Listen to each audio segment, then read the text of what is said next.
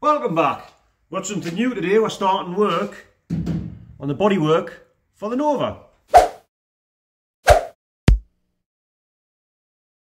I know a lot of you are quite frustrated because I'm jumping between the Cleaver and the Nova, but fortunately I've got stuff to do, and I've just got a lot of stuff to do, and it'll get done as I get it done, you know. Thankfully, if you've seen the last video, I don't know if I posted the last video, but the Cleaver's passed its MOT now, so that's all good. And I will be taxing it probably tomorrow, first of the month, and then I can start and give it a rundown, a bit of a shakedown and that. So anyway, for now, that's one side. We're getting on with this today. What I want to get done, I want to get some wing vents in, so I can, because these are just like massive parachutes, you know, when they're driving. So yeah, there's that.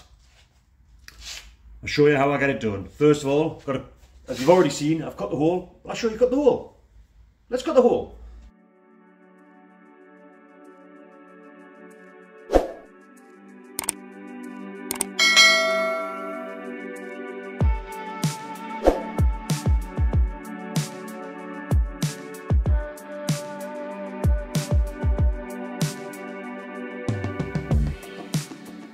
So, not very exciting. Unfortunately, we're quite squeezed for space down this side of the car. However, so what I've done is, well off camera, because there's a bit of woodworking, made a book for it, for the shape of the vent. So what the plan is, let's just get you where we need you to be. There. So what the plan is, we take the book, we just pop it in there at the right place, where we want it, once we get it right, and then just fiberglass all the inside. Now, as you can see from the shape of the book, so basically that'll be the outside of the wing, that'll be the inside of the wing. I'll have a slight chamfer on, and then this back bit here will be the mesh for the wing. So that's a fair size vent, as you can see, we're going to have in. So first things first, before we get on with fiberglassing, what I'm going to do, I should really be bodyworking this and filler it and paint it, make it absolutely smooth and mint, but to be fair, for something I'm going to use once and then throw away, there's no real point. I've obviously made it double-sided, so we can use this side and then we'll flip it around for the other side. But all I'm going to do for now is I'm just going to cover it in well, whatever tape I've got, which is duct tape at the minute. I'm going to try and cover it in duct tape to make it a little bit easier to release it from the resin once I get it resined in, and then we'll go from there. I'm doing this side because I've already done the other side first.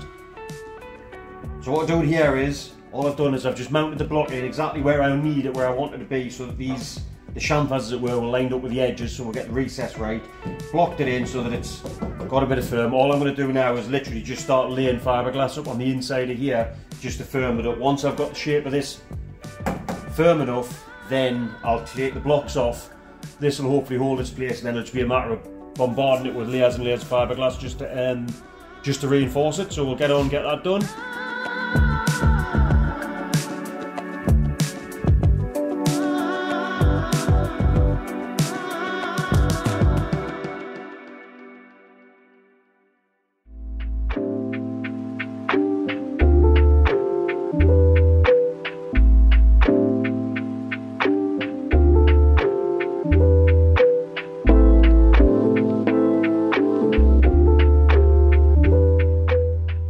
So yeah, basically you get the idea. So all I'm doing is just building up the layers. I've got 3 layers, we'll say, on that, but we'll call that, say, one session, as it were. I think from memory on this side, I think I put three separate sessions in of the thinner stuff. This is 150 gram chop strand mat. As you can see, it's a bit thinner than this stuff, which is quite, see, that stuff's quite coarse. That's 400 gram strand mat. That's 150, you see, so there's quite a difference. So yeah, so what I do is build up a few layers of this, because it's got a finer strand, so that it's not as much print through on the other side when I come to actually fill it with skim it with filler.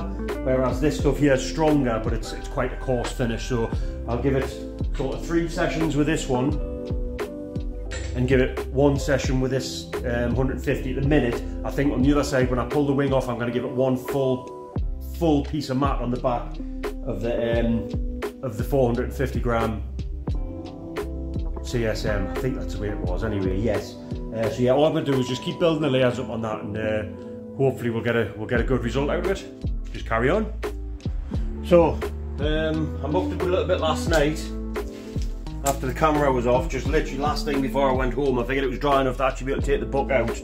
The book is literally just a matter, I took the door off, screw out, took the screw out of there, screw out of here, and just slid the book out like that. I'm happy to say it hasn't actually come out too bad. Let's have a look, we'll just...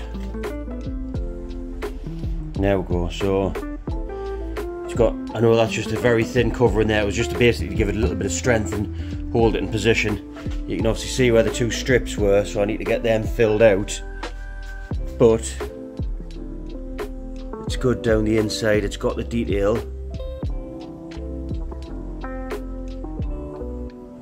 that we needed.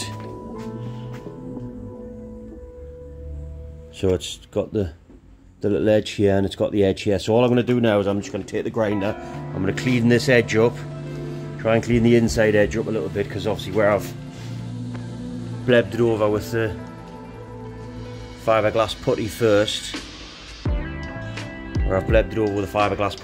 I've lost that edge a little bit. Once I've done that, cleaned up all the loose raggy edges, what I think I might do is actually take the wing off, fiberglass it from the inside, and get a good coating on. Let's get this ground back.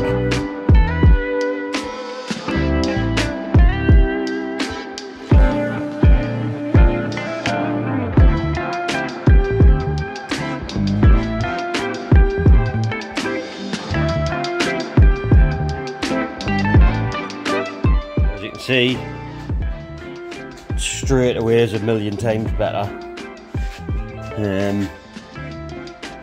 Again, you can see inside there, you can see the detail. Got quite a bit of wiggling and working to do to make it similar to the other side. So what I'm going to do now is I think take the wing off. I'll tape this up over here to get this edge. I'll take the wing off and I'll put another couple of layers of fiberglass on the inside, just to get us make it a bit more solid, so I haven't got that flex in it there. Then once that's done and I've got this shape and the bottom shape, then I can concentrate on getting the back right. But yeah, so that's the next thing. Next, we'll pop the wing off and we'll go with that.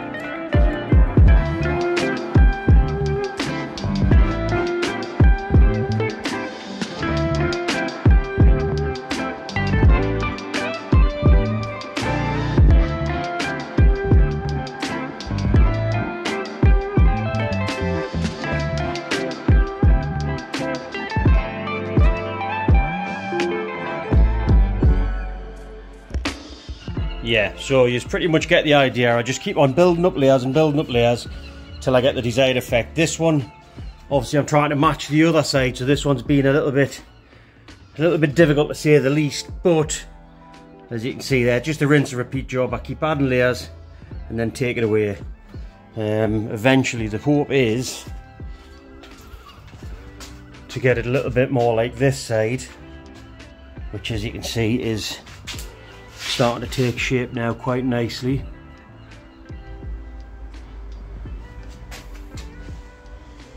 So yeah, that's the plan.